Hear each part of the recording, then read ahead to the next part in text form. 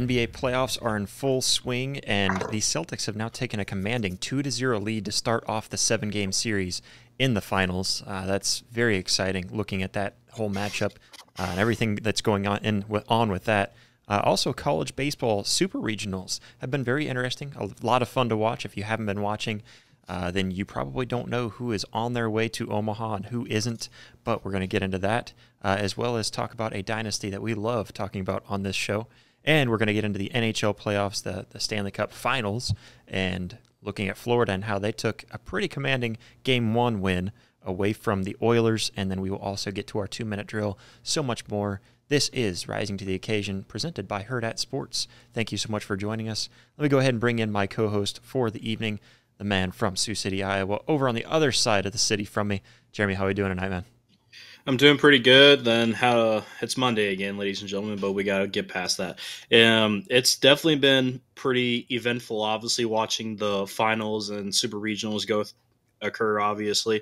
Everybody but one, correct me if I'm wrong, Josh, has punched their ticket to Omaha, and that's definitely going to be fun to see who makes it out of that last bracket to finally punch their ticket to Omaha. But the NBA playoffs have been anything but boring. They've been pretty exciting. The same, obviously, with the Stanley Cup Finals. I know it's only been one game, but the Florida Panthers have definitely been strong. They definitely showed that the other night. But, Josh, I know we got a lot to talk about, so I'm going to cut the chit-chat and let's get rolling with it. Yeah, absolutely. I mean, looking at everything that's been going down through just the sports world in general, there's been a lot going on. There always is a lot going on. That's why you tune into our show, so you can stay up to date with all of the best news when it comes to, just news, updates, all that kind of stuff, and just kicking it back, chilling out, and hearing true, authentic takes on sports and our true opinions on things too. There's things that we get into that the big networks just don't want to express to you, but we do it all. So make sure, if you like this show, make sure to hit that subscribe button. If you're watching on YouTube, if you're listening on Apple Podcasts, Spotify, wherever it is, you can always give us a follow, give us a 5-star review, help us grow over there. We thank everybody so much for all of your support. Also, the like button. I saw Jeremy giving the thumbs up, so better make sure to throw that one in there too. Can't forget the like button. Yeah, absolutely. But before we get too far into it, I want to first mention our sponsors for this amazing show. And it is an amazing sponsor. That is Big Frig. Big Frig is a sponsor that we mention all the time because if you're like me and you're tired of lukewarm drinks during your outdoor adventures, look no further than Big Frig. They have very high quality, tough tumblers and amazing rugged coolers that keep your beverages at the perfect temperature. Talking about their tumblers first, whether you are sipping from your morning coffee or your afternoon tea, the Big Frig tumblers are built to perform. With a double-wall vacuum insulation, your drinks stay hot for over 5 hours and cold for over 50 hours. Plus, they come in a variety of standard colors, so you can choose the one that matches your style the most. And their coolers, their Badland coolers, one of my favorites, they are absolutely amazing. They're rugged, durable, and ready for adventure. From tailgating to camping, these coolers keep your food and drinks cold for days. The 20-quart Badlands cooler is a fan favorite, like I mentioned. Our favorite's the one that I know Jeremy and I both have. They are absolutely amazing. They don't get much better. And the Cross 5 Cattle cooler is perfect for those who need a little extra storage. Looking at what all Big Frig does, they do so much, not only just offering you the amazing product, but they also have cool things like custom branding. If you want to build your brand, Big Frig offers custom printed coolers perfect for tailgates, fundraisers, or even corporate events, making long-lasting impressions with your logo on a high-quality cooler or tumbler that stands out in any crowd. It's truly amazing. They've done it for us. I don't have mine down here with me right now. I have a different drink that I'm trying out tonight. It's pretty good. Just testing something new out. But usually always have my Big Frig tumbler or, bringing my cooler on the road with me. I work on the road a lot. We go to tailgates and camping and all kinds of stuff. So no matter what, Big Frig is the way to go. Visit bigfrig.com to explore their full range of products and elevate your beverage game. Plus, use the code RISING220 for 20% off your next order. Remember, when it comes to keeping things cool, Big Frig has you covered. So again, go to bigfrig.com, that's BIGFRIG.com, and use that code at the bottom of the screen. That's RISINGTO20, Rising220 for 20% off. It's an amazing deal, amazing product. You do not want to miss out on everything that Big Frig has to offer.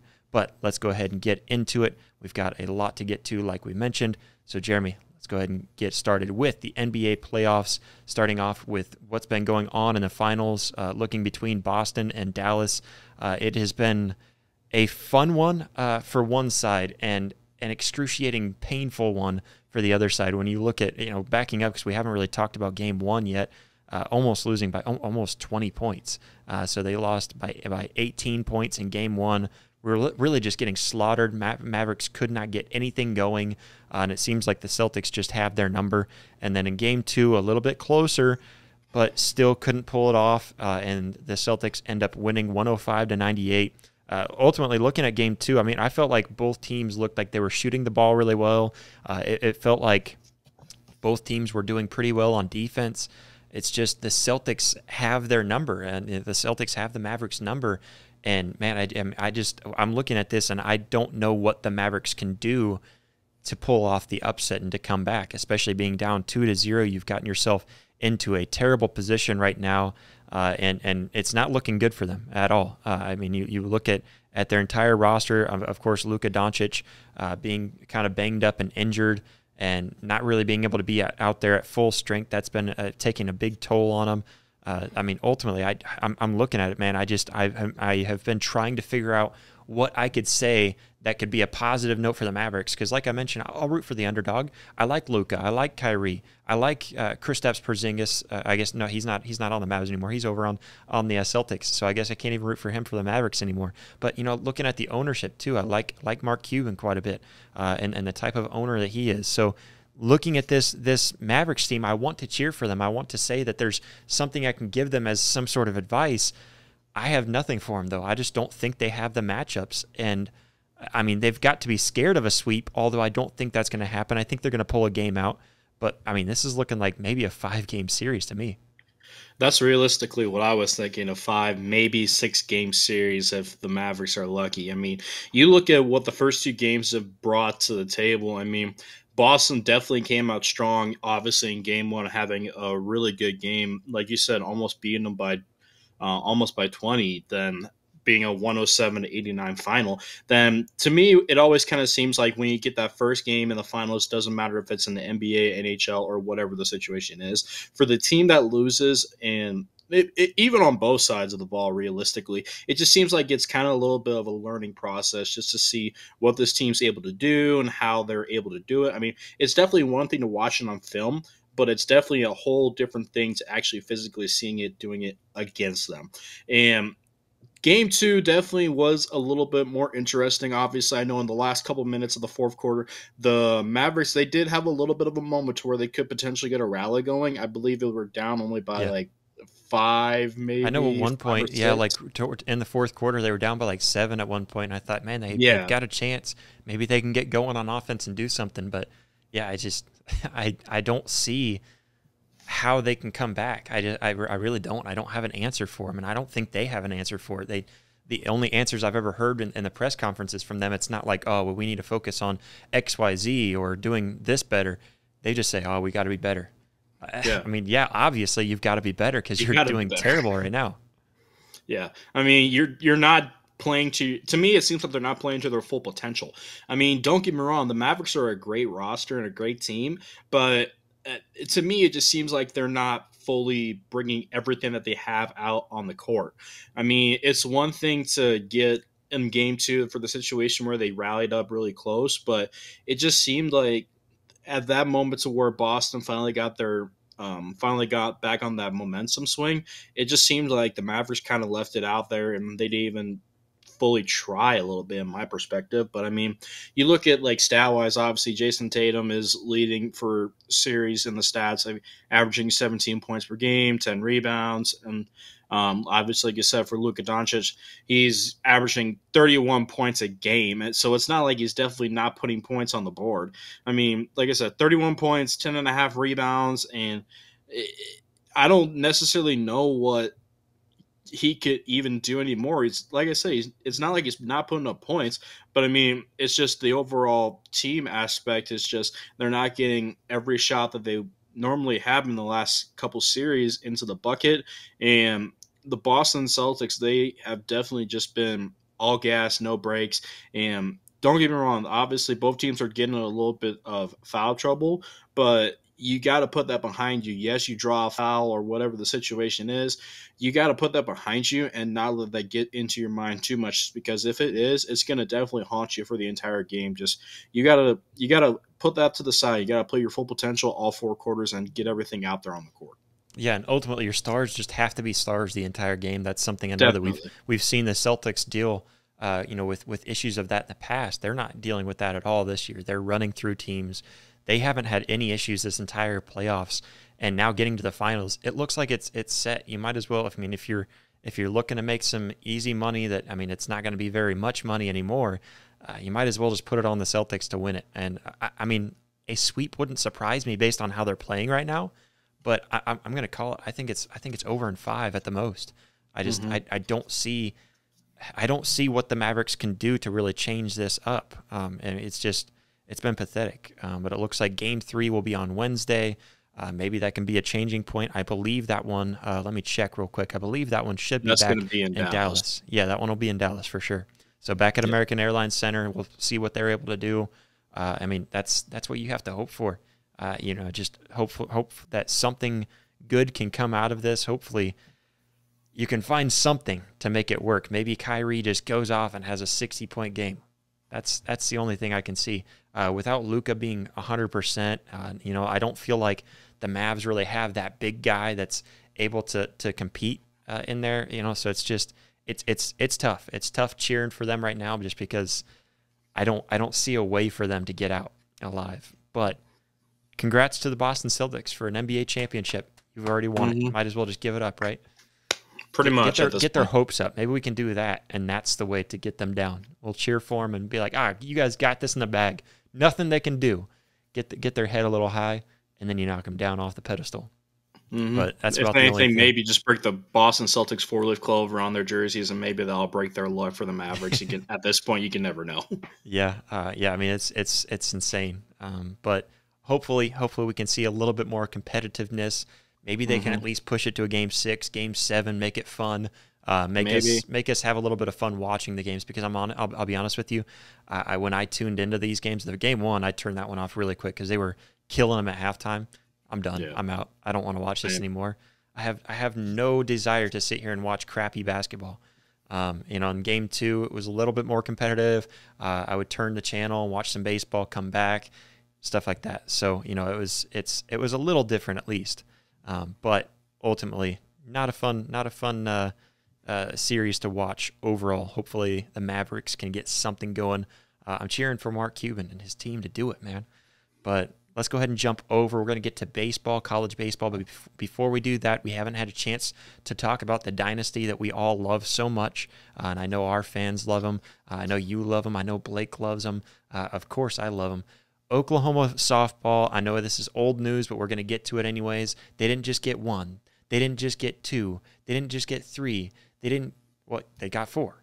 They are back-to-back champions. I want to give it up for the Oklahoma softball crew.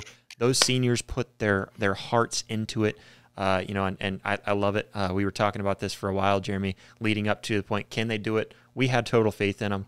If there was a way for me to have bet on them, the main sports books, I didn't see a way to bet on women's softball. I would have put my money on them on the beginning of the year, because it felt like that's usually, if you've got a team in it, for Oklahoma, for example, every year in Oklahoma football, because I'm an Oklahoma fan, I sit there and I'm thinking, okay, well, we've got a chance, but these are the games that I'm kind of nervous about.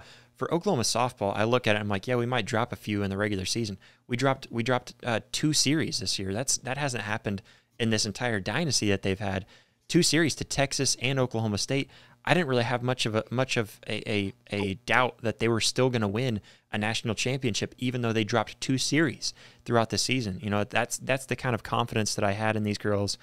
They played their hearts out, had an amazing series, and ultimately, man, they dominated. When it came down to it, they lost to Florida. That was the only loss that they had, and that was more or less like a, hey, let's take it easy kind of game, it felt like. And Florida played really well. They did. They played very well. Obviously being able to beat Oklahoma, but then Oklahoma goes on, whoops Texas in 2 games straight, almost had a walk-off home run from Kinsey Hansen, couldn't quite get it there. but an amazing run. And, man, 4 in a row. What a dynasty.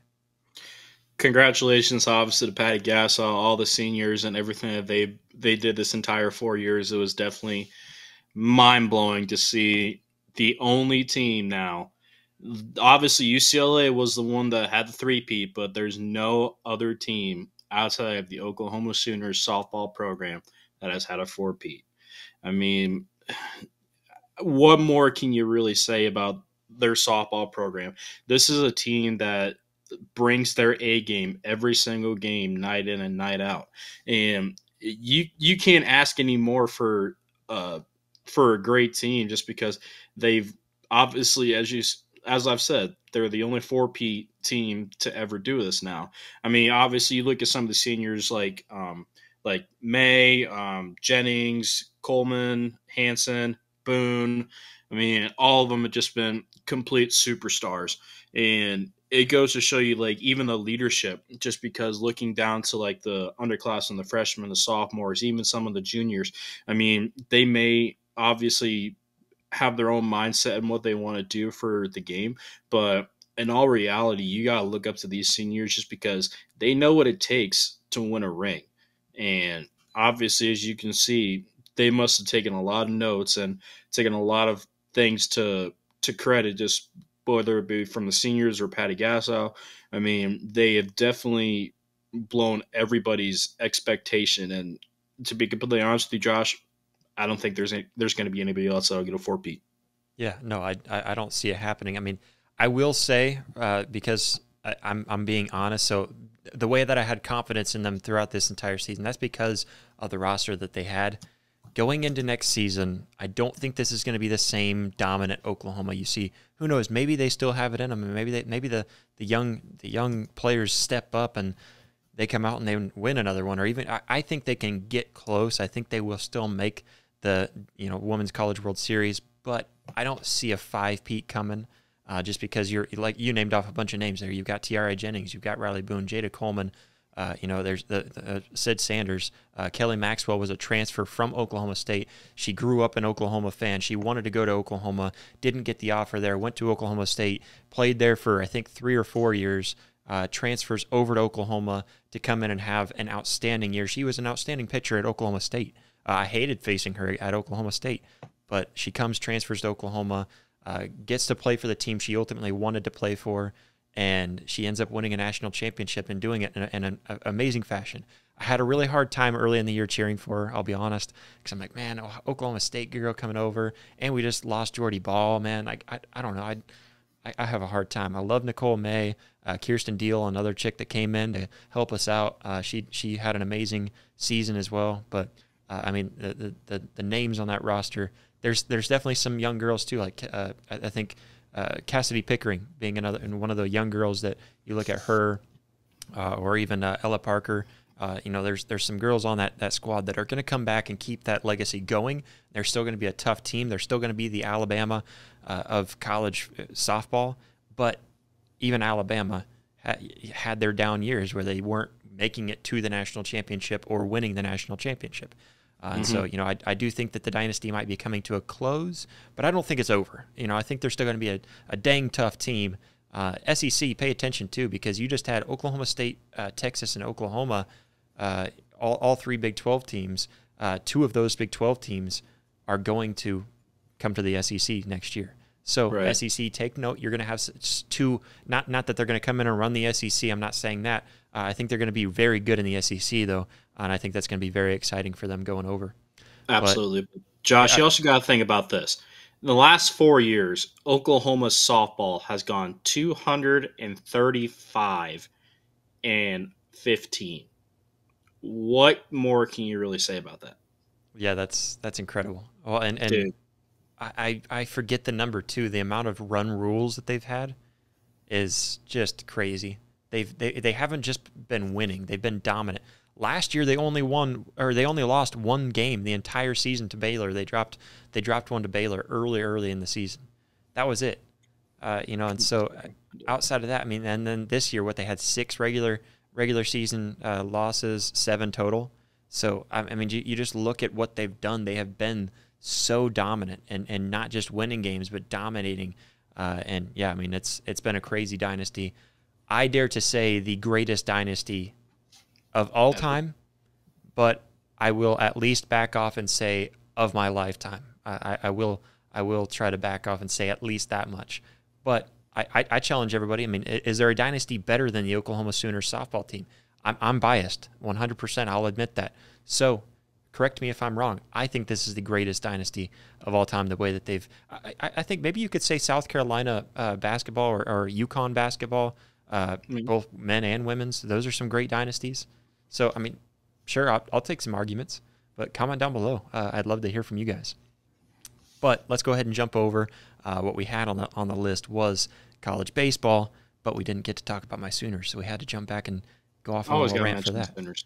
So starting off, like you said, there is one game, and I meant to have it pulled up for me so I can keep on. Ooh, okay. So NC State tied it up. I looked at it earlier. It was they were down 2-0 in the second inning. So that is the last game, Georgia versus NC State. That is the last game to decide who will be going on to Omaha to fill the last spot.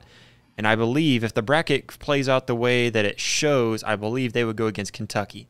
So starting off over on the left-hand side of the bracket over in the Knoxville, we've got Tennessee, Tennessee, Florida State, and then you've got Virginia and North Carolina, and then you've also got Texas A&M, Florida, and then Kentucky, and the winner of tonight's game, NC State and Georgia. I just want to throw it out there. I threw it out there. I thought that the biggest one that seemed like an upset that I don't think a lot of people would have picked was NC State versus Georgia. NC State rocked them game one. That was a very fun game to watch. Game two, Georgia came out and they were rocking. It's in Athens. You have to remember that. So that stadium is probably going crazy tonight. I wish I had it on so I could be watching it. But we've got to bring this stuff to you guys. So, yes, we sacrifice every once in a while for our listeners, for our viewership. So, yeah, I mean, it's been a really fun one. Tennessee, they dropped a game to Evansville, and I thought, man, could Evansville really squeeze their way in? And then I was also watching UConn thinking, I want to see how good UConn is. I want to cheer for UConn because they beat my Sooners to knock them out. So, come on, UConn, you better do something. And then they kind of got killed by Florida State. And so that wasn't any fun to watch that. And then, Virginia taking care of Kansas State, and, ultimately North Carolina was another one just taking care of business. It felt like a lot of these games, even I think the big one that kind of shocked me a little is that I was looking at Oregon thinking that they could be an upset, come in there and end up beating A&M. But A&M ran the table with them. They won 10-6 and then 15-9, some high scoring games. But, the closest one, the most fun one to watch, I think the Tennessee-Evansville was fun to watch for the most part just because you had a little bit of hope for Evansville until Game 3 when Tennessee won 12-1. But then, of course, the only other one that was really fun to watch is the one that's going on right now in Athens. You look at that matchup, it's been really fun. You had NC State rock Georgia 18-1, and then you had Georgia come back 11-2. So you just had two polar opposite games. Really fun series right now, and it's going to decide who gets to go to Omaha, which, Jeremy, you and I were planning to make it down there. So, yes, sir. I want to hear from you guys, too. What teams, because we know for the most part which teams are going to be there, which teams should Jeremy and I be focusing on, which ones, because we're gonna try to at least go to one game, and then also want to try to reach out to you guys. If you guys are in the Omaha area, add us on social media. You can follow us on social media, Rising to the Occasion. Just search for us on Facebook, Instagram, X, formerly known as Twitter. So search for us and hit us up if you're going to be in the area. We'd love to link up because we're planning on walking around and you could be on the camera. So just throwing that out there. We've got some big things in the works that we're trying to make for content-wise down there. So let us know, and then also let us know if you've been to Omaha before, because we've never gone down there for the festivities. I know some of the festivities. What are your favorite festivities to go to? Because I know, I think Rocco's is one that we were going to have to go to. I saw that Lot C, I think Hurrdat Sports should have an event going on in Lot C. Not an event, but they'll have a table over and a big family-friendly event. And then also I think Lot D is where all the hardcore tailgating is going on, so we'll have to drop by there, see what's going on over there in Lot D. For sure. But, keep an eye out for us. We will be around. Other Hurrdat personalities will be around as well. So keep an eye out for us. We'd love to to see you guys. But Jeremy, what have you thought so far about all of this in the super regionals, man? What I've honestly thought about these super regionals is there was a lot more sweeping games than what I kind of anticipated a little bit. Yeah. I was expecting more to get to these game 3 situations. I think it's going to be a battle to where everybody's fighting to get to Omaha, but obviously every game, I mean, not get every game, but every series minus the one that's on tonight and the Knoxville series, that's the only one that hasn't been a sweep. That kind of really surprised me, like I just said. But I mean, you look at a lot of these teams and what they were able to do in those moments to where you think you're down, then all of a sudden you find the bats of the ball, and then all of a sudden the runs just start flying. I mean, they definitely found that out in Oregon against Texas A&M. That was definitely really surprising because I was watching the game. I was thinking, Oregon's got this in the bag. And then all of a sudden, Oregon's flying back to Oregon, and they were really wishing that 7th inning wasn't a thing anymore.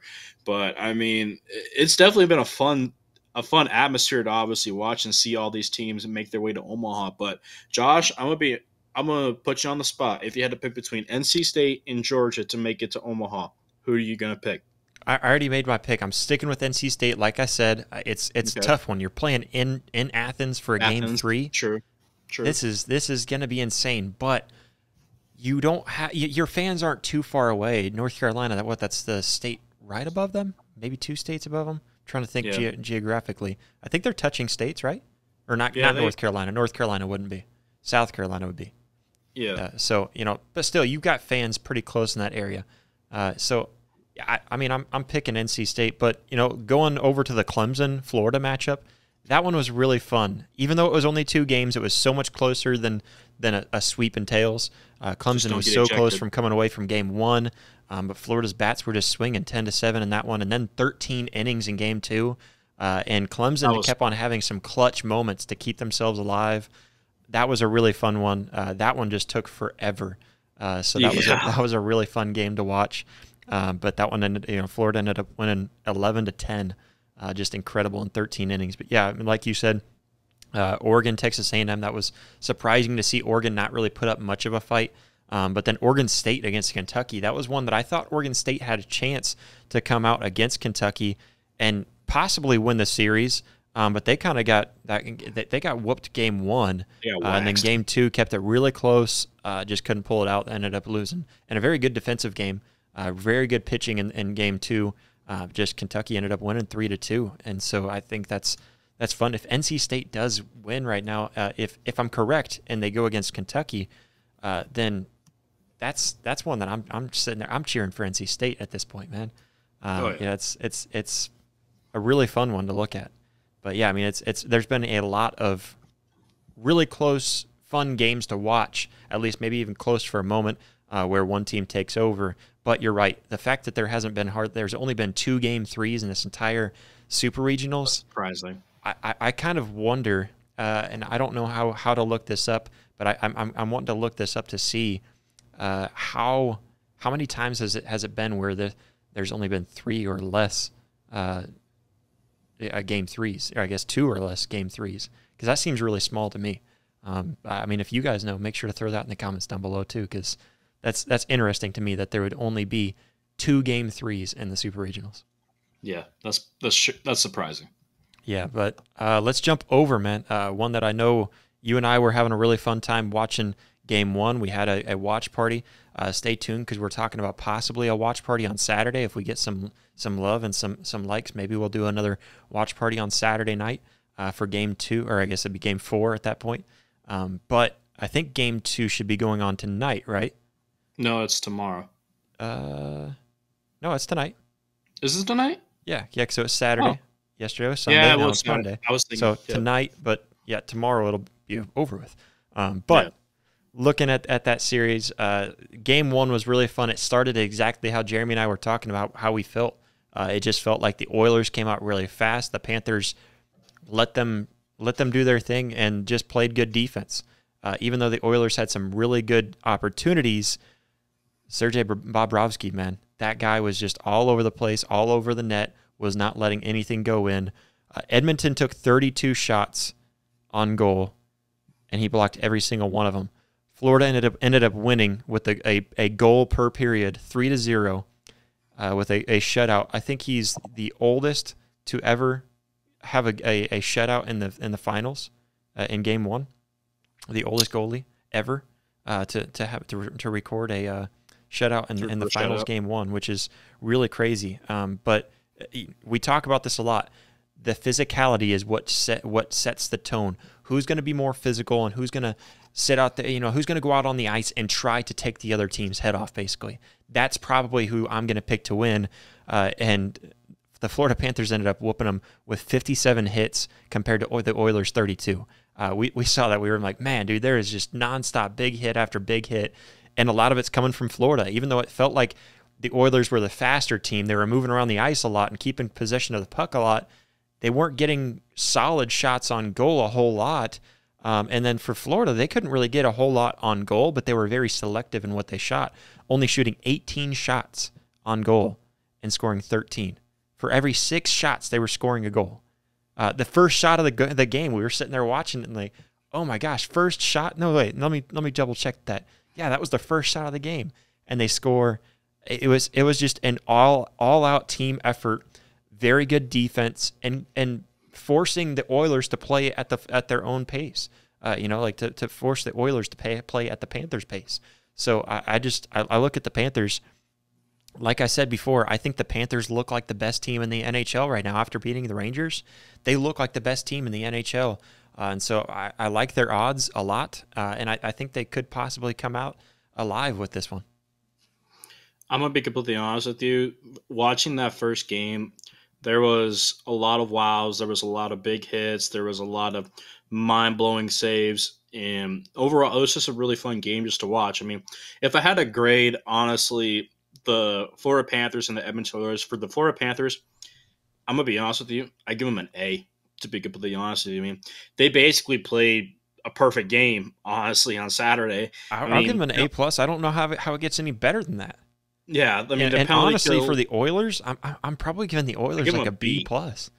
Yeah, I'm giving them a B+. I mean, I think the Oilers played pretty well. They got a lot of good looks on goal. They just couldn't get past Sergei. Goalie Bob was just sitting there blocking everything, man. I mean, it was. I thought it was a really good game. It felt, we were talking about that the whole time too. This feels like such a close game, but it feels like it's leaning towards the Oilers when you're watching it. But then you look at the scoreboard, and somehow the Panthers come out with the win. Mm-hmm. So I think the Oilers played really well. It's just that the Panthers have their number. The Panthers know how to beat them, and they're doing so well. And like I said, the aggression. I think being the more aggressive team, just about in every sport, being the more aggressive team is going to help you win games. It's going to propel you over the other. Oh, for sure. I mean, like I said, for the Florida Panthers, penalty kill stood amazing. They were 3 for 3 on the penalty kill. Blocking shots, laying your body on the line. This is the finals here. You got to do that. I mean, overall, you look at the overall expectation for the Florida Panthers, Sergei Bobrovsky not making 1 but 2 amazing full spread saves on a breakaway. One was from Ryan Nugent-Hopkins, and I don't know why I'm drawing a blank on the other guy. McDavid was the other one, I think. It was it McDavid? I'm pretty sure it was McDavid on the other. But still, I mean, I know McDavid had a few really good looks on net. Oh yeah, and couldn't get it past Bob. Yeah, Bob was just doing Bob things, and he was just sticking out like a sore thumb and just playing absolutely incredible. Now, like I said, looking for the Edmonton Oilers perspective, don't get me wrong. Like I said, I give them a B, but like the Oilers were really looking, like searching for answers just because they couldn't do anything to get anything past Bobrovsky. I mean, they finished with 33 shots, 22 scoring chances, and 13 high danger chances. Do you know how much it takes to get one shot off, obviously, and turn the whole table and make it a complete different game? I mean, look, they limited the Panthers to 18 shots, and that's mind-boggling. Like, they only had 6 scoring chances. So, literally, a third out of their shots were scoring chances. I mean, nothing against Stuart Skinner. Obviously, Stuart Skinner's a miraculous goalie here, but unfortunately, he just couldn't get couldn't get everything stopped like Bobrovsky did. And obviously, when we saw the first goal for Florida, when Verhaeghe obviously got that shot off, that was I didn't think it was going to go in just because I know there wasn't very much room below that blocker, but still, obviously, Verhaeghe buried it in the back of the net, and it was just an overall great game for the Florida Panthers. Like I said, near perfect game for them, and if they stick to this way like they do now, I don't know how you can really stop these guys, but I mean, I know I was giving you a little bit of crap earlier when we were doing the live stream and saying, is it too early to give Bob the Conn Smythe Trophy? But I mean, if he keeps playing like this, Josh, it's kind of a little bit obvious here to give Bob the Conn Smythe Trophy here, if I had to say so for myself. Yeah, I mean, he played an amazing game, just sitting One there. More thing you asked for, Game 1 shutout. Yeah, and they won. The Panthers won 60% of the faceoffs. Because really Edmonton, they had 53 shots total. Only 32 of them counted as on goal, because 21 blocked shots. That you've got guys putting themselves at risk. You know how it feels, Jeremy. We both been hit by a puck, and yeah, I mean, both of us have been hit with a puck with and without pads. It's not fun. I mean, it's crazy. You look at what this team did, just overall, everything that they were able to do. Like you said, 3 for 3 on PK unit. Playing very well there, and only allowing 2 power play opportunities for the Edmonton Oilers. Overall, pretty clean game. It was chippy. There was definitely a lot of times where you got guys kind of shoving and maybe trying to throw a punch here and there, but nothing where the refs were deeming it worthy of a penalty in the finals. It was a really, really good game. I think Sergei Bobrovsky, obviously a guy to recognize. I think Carter Verhaeghe for scoring that first goal on the first shot of the game. That's a really big momentum boost for your team. So, yeah, I mean, it's really fun. I do think Edmonton's going to come back. I think they're going to have a couple of wins in here. I don't think they're going to go down without swinging. And so, I mean, I'm cheering for them to keep it close because, like I said, I like the Oilers team. I like them a lot, but I'm still sticking with my guns. I want the Americans to keep that cup over here in the U.S. of A. Keep it here. It's our cup. It's not going to Canada, not to that fake country up north. But anything else on the NHL playoffs before we head over to the 2-minute warning? If you haven't watched any of the NHL finals, I would definitely highly recommend it just because you're going to be in for a show, ladies and gentlemen. That's all I got to say. If you're watching this right now and you still haven't seen anything, you've already missed 2 games because we're talking about this before Game 2. It'll be released after Game 2. So, definitely gotta keep in touch with the NHL Stanley Cup Finals because they are absolutely fun. If you bring this up all the time, that playoff hockey is so much more fun to watch. There's nothing like it, but playoff Stanley Cup Finals hockey, man, that doesn't get any better than that. So if you're not a hockey fan and you want to get into hockey, this is the time to do it. Whenever you're watching 2 teams put everything on the line, that's when it's really fun. But Jeremy, let's get to the 2-minute drill. And for those who don't know what the 2-minute drill is, it's where Jeremy will bring up some of the top headlines in sports news, and he will give them to both me and Blake. Just me tonight because there is no Blake. We've got 2 minutes to respond and respond to each of these headlines. Jeremy, what do we have for the 2-minute drill tonight? All right, first off on the 2-minute drill tonight, ladies and gentlemen, we got Dan Hurley turning down a substantial deal, a $70 million job that he could have gone to the LA Lakers for 6 years at $70 million, and he turned it down to stay with UConn. Josh, I know his current contract with UConn is a 6-year, $32.1 million deal. But, Josh, are you a little surprised that he turned it down just because he loves UConn so much that he wants to stay there? Or what's your thoughts about this overall thing? Yeah, I mean, looking at it, like you said, it's like less than half of the salary now. He's getting less than half of what he would have gotten because he currently signed a 6-year, $32.1 million deal. I think it was last season with the UConn Huskies. So, and so looking at the Lakers, they would have also had to pay out, I forget the number, but they would have had to pay out a pretty significant price of that contract. It was just, a couple $1 million or something, but still, That's a lot because I don't have that kind of money in my bank account. But turning down a 6-year, $70 million deal to go be an NBA coach, which that's what Hurley wants to be. Is he wants to be an NBA coach, and ultimately I think it's clear, and maybe it's even clearer now that he really is just holding off for that Knicks job. That's what he really wants. But I think it's also a little bit of dedication to the team and loyalty to the team that he's currently with. I love this move from a man because Dan Hurley is a legend in the sport. He's got an opportunity to go make history with the UConn Huskies. He's already made history with what he's done there so far. And I mean, he's got a dominant team, and I don't think they're going away, especially if they're able to keep Hurley on with them. And so the fact that he goes back to UConn, I love this move from him. I love seeing the loyalty from him.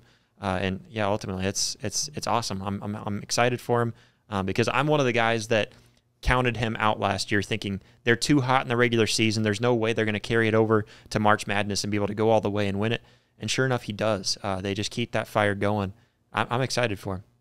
Yeah, I am too. Then I was really surprised that they turned it down, but obviously UConn is a really special home for him. But I'm gonna keep it rolling for everybody. Obviously, the next one, Darren Waller. Unfortunately, the news that we didn't want to hear, but time is time. He announced his retirement after 9 seasons in the NFL. Waller wasn't necessarily happy about, obviously, his life after the scary near-death experience recently that he just went through. But, Josh, I know obviously 9 years is a good chunk of time playing in the NFL. Obviously, takes a toll on your body and takes everything. First things first, obviously, we wish nothing but the best for retirement for Darren Waller. And, Josh, kind of give us a little bit about Darren Waller for people who don't necessarily know a little bit about Darren Waller and what he went through. Yeah, I mean, I know I saw a little bit of, I don't know if it was an interview or just him coming out and speaking. I just saw the clip of him mentioning, a really scary situation for him. First of all, he's gone through a really tough time with a breakup, with going through a divorce with a beautiful former basketball star at UConn, I believe, and now currently with the Los Angeles Aces, I think is what it is. But Kelsey Plum, so. She is gorgeous. And so, I don't blame him one bit for being, upset about losing that. And that sucks. And so he's going through that. And then apparently he went through some depression with that is what I'm understanding. But he also had a moment where he woke up at night, something along those lines, where he had something wrong with his heart and his heart was racing and he couldn't hardly breathe. And it was probably just a high level of anxiety that caused maybe a cardiac arrest type feeling. That's what I'm assuming. I didn't read a whole lot into it. I don't know if the whole lot was even offered to the public. But a scary situation, whatever it was that he went through, where apparently it was life-threatening. That's what I've heard from him, and so I'll take his word on it. And yeah, I mean, it's that for him, he's just it's not that he doesn't have a love for the game anymore. It's not that he doesn't love the fans, and he's just ready to step away from football and focus on other things in life. And so, all the power to him. Darren Waller, you have been a phenomenal tight end for the 9 years that you were in it. I believe 9 seasons, if I'm correct on that. And so, yeah, I mean, you've had an amazing career, man. You don't have anything else to prove to any of us. And so, yeah, just happy for him. Hopefully retirement goes well for him, and hopefully he's able to fix some of the things that he's not happy about within his life. Absolutely. Nothing but thought and prayers to Darren Waller. And like I said, happy retirement. Hope everything goes good for you and get back on the right track. But moving on to it, the next one's Randy Gregory suing the NFL and the Denver Broncos for discrimination, which was a big monumental thing. The league fined Gregory over $500,000, $532,000 to be exact, ladies and gentlemen, for the use of THC that Gregory is saying it was prescribed. It was a prescribed drug that is legal in the state of Colorado. And also, he decided to sue the league, like I said, and dragging the Broncos into it as well, stating that it's wrong for them to fine him for something that is totally legal for any other citizen in the state. I mean, Josh, do you think this is something that is completely blown out of proportion, or do you think this is a serious matter that obviously needs to be brought up to the table, which it obviously is? Yeah, I'm a little curious on some of the deep details on this.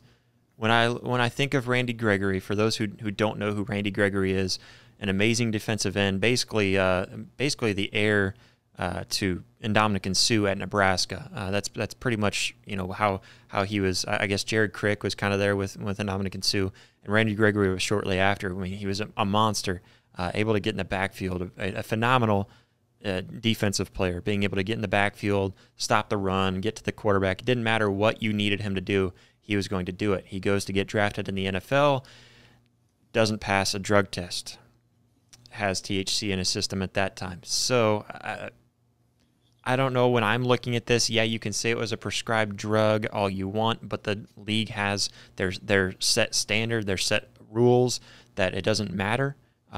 You can't have THC in your system. You can't use marijuana. That's a league rule. You think of now I'm drawing a blank on his name too. It was a dude. He was a great wide receiver for the Browns. Went out to the Seattle Seahawks for a little while.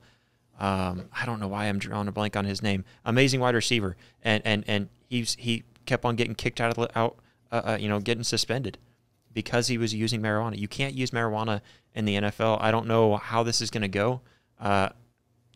It sucks that he was fined that much, but you know the rules. You know what you're not allowed to have, so tell the doctor, hey, I understand that that's legal here in Colorado, but I'm not allowed to because my job in the NFL says I'm not allowed to use that. Please, can you find some other way? Or you go and consult the NFL. You consult your team, your coaches, the staff there, the GM. You consult them before taking it and failing your drug test. To me, you've made too many bonehead mistakes, in my opinion, and that's how you got here. Yeah, I mean, hey, you gotta obey by the rules, and it's definitely not like you're a rookie to where you don't understand these rules, but you've been in the league long enough. I think you should understand the rules by now. But moving on to our next topic, the college football playoff game schedules have been announced, ladies and gentlemen. Then looking at it, Josh, did we have a little bit of a clip of it or no? Yeah, we did. Know yeah, we did. Okay, for perfect. Sure. So looking at the clip, obviously, ladies and gentlemen, the first round played first game on Friday, December 20th, and 3 of them on Saturday, December 21st. Now, looking at it, the Fiesta Bowl will be played on Tuesday, the 31st, on New Year's Eve. The Peach Bowl, the Rose Bowl, and the Sugar Bowl is getting moved, like it always is, to January 1st, New Year's Day. Then the Orange Bowl and Cotton Bowl semifinals Thursday and Friday, January 9th and 10th. And the National Championship is Monday. They really need to find a way to make that a holiday for all of us college football fans to get out of work that next day. It's on a Monday, ladies and gentlemen, January 20th. But Josh, I know, looking at the college playoff schedule, I know a lot of people are already anticipating to see what the college football is going to bring for us in this upcoming season. Give me your thoughts a little bit about the college football playoff schedule and everything about it now. I mean, what's not to be excited about this, other than, like you said, we talk about that all the time. Mondays, you can't do a national championship game on a Monday. What are you thinking? No. As many times as we sit here and complain about it, give us the reins. Let us be the committee that makes these decisions. We've got some other media personnel that I would totally reach out to and have them join, because they have Josh Pate, the Crane and Company guys. I would even probably throw guys maybe like Josh Piquel, over with On 3. I feel like there's some other guys that we could reach out to that have half a brain that we could get on this committee, and we could all put together our brains and come up with a better schedule. But to get off of that portion of it, to get off the rant, man, what is there not to be excited about? You've got college football starting on the 20th, and then you go 3 games on the 21st. And then, what is that, 10 days later, you have the Fiesta Bowl, and then, a couple more games the very next day. And then, you go on to the 9th and 10th. I mean, there's a ton of important, not just college football, important college football. Yeah, we can talk about player safety all we want. We can find other ways to be safe. Give me more college football. I am not going to complain about this whatsoever. Do I think it's too many teams for a playoff system? Yes, but I love to see college football, so I am not going to complain about seeing more college football. I love it. I'm really excited. I was really happy to see that show up. So yeah, I think this is really fun. I'm excited for it, man. Yeah, definitely. I'm really looking forward to it, obviously, for college football upcoming this season. But moving on to our last topic of the 2 minute drill, ladies and gentlemen, we got the 1983 NC State basketball title team, and the members of them are suing the NCAA over the NIL compensation. Now, obviously, for when they were suing, they were for using their name, image, likeness without their permission, for providing compensation, like I just said, ladies and gentlemen. Josh, I know there's a lot of things going around, obviously now, especially with NIL and stuff like that. Um, I know this was in 1983. Do you think this is some old news that should have been taken care of a long time ago, or do you think that obviously this is another civil matter that needs to be attended to? Yeah, so to break it down a little further is, just looking at that. So a big reason why they're coming out with this, that 1983 team, whenever they won, they were under Jim Valvano, a legendary team that came away with some really close wins, kind of a Cinderella story. They end up winning the national championship in the men's basketball tournament. The reason why they're suing them is because this team, they were kind of known as the Cardiac Pack, the Wolf Pack, Cardiac Pack, because they had all these close games that gave you a heart attack. They were known as the Cardiac Pack. And there's a bunch of clips from that Cardiac Pack team that get used throughout the years. They've been used in the NCAA tournament. One of the biggest ones being their 54-52 win over Houston when Lorenzo Charles, had a big dunk in the final seconds. So that's kind of where a lot of this comes from. That's why they're saying that they deserve some sort of NIL compensation. And so they're saying that you used all of this and made so much money off of these clips. We deserve something. I mean,